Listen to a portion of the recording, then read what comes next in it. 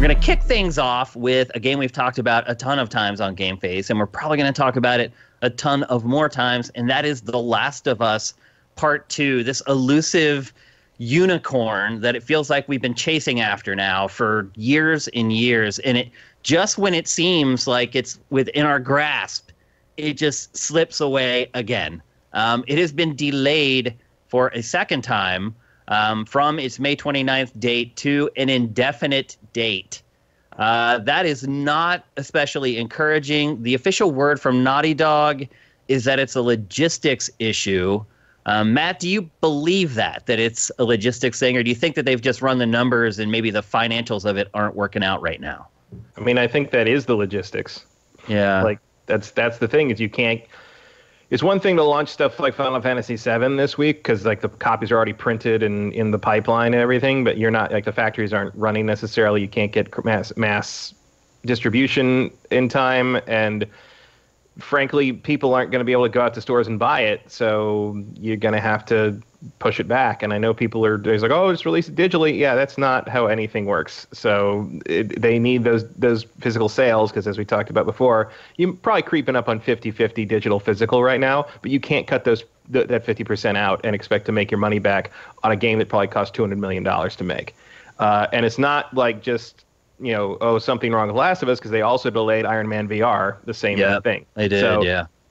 This is how it's going to work. Like, this is, Sony's job is to make money for themselves, and that's the end of it. Like, they cannot. It's just like how Marvel can't throw out the Black Widow movie on Disney Plus. You can't spend $200 million on something and just give it to somebody. Like, you can't. That's not how any economics works. So yeah, this was expected to me, especially once governors started talking about how, like, okay, probably 2 months, probably May, maybe June, in terms of the lockdown. My guess is we will see Last of Us 2 probably near the end of the summer. So you don't think it's that far away then? Depends on when the lockdown stuff eases up. I mean, who knows? Because you saw that they refunded all pre-orders for the game. Sony did. Mm-hmm. What does that tell you? That tells me they had to take it off the store. So they no longer have that entry on there, and everybody gets their stuff back, basically. And also tells me that they don't know how many copies they're going to be able to print in terms of the physical pre-orders. Like, they don't know if they can meet that demand anymore, which I think is why the physical pre-orders, including the collector's editions, are being refunded. I mean, who knows how long it'll take some of the factory stuff to spin up again, and if you'll ever even be able to get the collector's edition goodies made. That's not going to be priority by any stretch of the imagination as industry starts to come back to life. I think another big thing is you got to think about is Ghost of Tsushima probably will be pushed back if they're wanting on Last of Us Part 2 to launch before it, like it's intentioned. I don't know about that. If Ghost of Tsushima slips... No, if Ghost of Tsushima slips, it'll be because this extends and they can't get the copies of that printed either. Like, yeah, it's not like the movies where they're like shifting everything back. That's not going to happen with these two games. The only reason it would be delayed is if, like The Last of Us Part 2, they just can't manufacture enough of them. That would be the only reason. But if you can't manufacture The Last of Us Part 2, can't you not manufacture any Ghost of Tsushima? Like, wouldn't the priority be first to do manufactured discs for Naughty Dog's game because it was supposed to come Not out if you first? don't have to move the schedule. If the schedule for Ghost of Tsushima production can stay on track because the Chinese factories or whoever overseas factories are spooling back up again, you don't rearrange that schedule just to rearrange it for the sake of that. Like, you're still selling The Last of Us Part 2 in the same financial year, so you basically find the opening, and they would probably have the opening later to midsummer because they don't seem to have anything scheduled for August right now. Thanks for the bits, Mick Womble, by the way. I see him there in the chat, man. Appreciate it. To me, this really shows just how important the launch window is. I mean, Sony's basically saying that we're not confident that if we don't go all in on day one, we're going to sell enough of this game. They could put it out digitally, but for whatever reason, PlayStation seems to think if you don't do that dual-pronged approach with both the retail and the digital at the same time, that it could somehow be detrimental to the sales of the game. But I don't know if I'm seeing that logic. Do you think that that's true, Matt? Of course it is. Yeah. Like, half the sales of these things, if not more, especially on these mainstream hits, are going to be physical. Things you pick up in Walmart, things you pick up at Best Buy when you see them I get that, but do you think that sporting coming events, out like they digital have a will problem keep people from buying physical later, though? I think so, yeah. Yeah. I mean, it doesn't keep you the word of, they want to keep that. I mean, Sony obviously is changing their scope of things with not going to E3 and all and keeping quiet and da-da-da-da-da. But the tried and true method of the dual prong assault and the word of mouth being like kind of critical mass, and like even if someone buys something digital like I would, if I tell my friends up north how great this thing is, they're going to go buy a disc. They don't buy it digitally. Yeah. And I think Sony's very wary of short-circuiting that cycle, because that cycle is still a very real thing, even if digital sales are creeping up. My remaining litmus test on this is going to be if Nintendo still puts Xenoblade out, which I think they probably will. Like, I think the cartridges get made earlier than the discs, so they probably already have those done. I mean, a lot of it depends on where their manufacturing is. You know, what country the bulk of their manufacturing is in. Japan has been lucky. It hasn't got hit especially hard, but not all Nintendo's production happens in Japan, so... No, I don't think a lot of their physical production happens in Japan, but we'll see what happens. I feel if they thought there was a chance that was going to slip, they wouldn't have put it in the Direct the way they did. Also, that gives it May 29th all to itself, which is probably a good thing for Xenoblade. But we'll see what Nintendo does moving forward.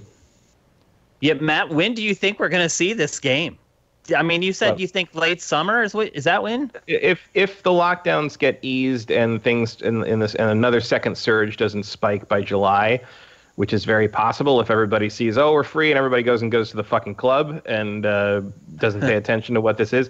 Like, it's going to be very interesting moving out of this, and if people can kind of control themselves moving forward and not like short circuit the whole thing by mass gathering for no good reason. You're gonna have to take it slow. We're gonna have to be very careful about some kind of antibody testing. There's a serum test for that's in production right now. I got approved last Thursday. That'll be a home test, like a diabetes test. So there's going to be a thing where you're going to have to prove that you're immune, basically, to be out in public on a regular basis. If that can all be worked out and controlled, and we don't like make ourselves sick all over again by July, I could see like a limited form of industry coming back and Sony being comfortable launching it in August or September. The other option, of course, is just to delay it until the PlayStation 5 comes out to ride that hype wave, which is not impossible, but that would be a worst case scenario as far as I'm concerned in terms of this game. What are the drawbacks, if any, to having a game that jumps around release dates like this? So it had 2 dates, and then it's delayed indefinitely, and then you refund the pre-orders. Do you lose any momentum throughout the course of all this? Not for this game. No, this game's bulletproof. I also don't think the first delay matters that much because it was just sort of a date they put down, and the core demographics knew about it, but mainstream didn't. Canceling the date this close and refunding pre-orders and pulling it from the PSN store, like, that's interesting. Like, that's something I don't think we've seen before. Exactly. So I'm just wondering, like, what kind of impact that has. But I don't think it has anything. I don't think anyone's going to not buy this game because of that was interested before, and anybody that was only vaguely interested or might buy it once they find out about it doesn't know this happened. So it's pretty bulletproof. I think if they can get it out before the PS5 launch, that's probably smart because that's one less thing to buy at launch. I do think there's a chance that what you said happens, though, that they just get to the point where they're like, you know what, like, let's just wait and we'll just release it for both systems on the same day. They have the time to like slap on like a PS5 enhanced mode for it, and you can sell it for both, and just like it's another thing you can sell the new system on the back of. So not impossible. It could happen. They have time now. The next year.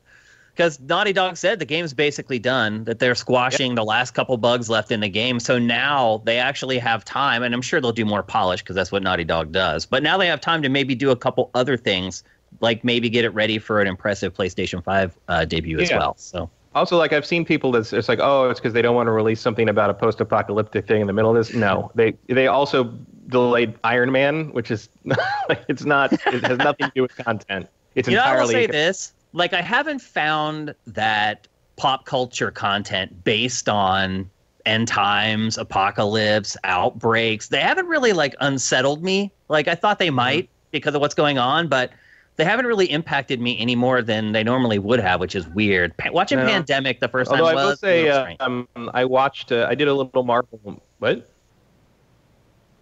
Everything froze up for a second there. Oh, I've got you still. I watched a little Marvel marathon.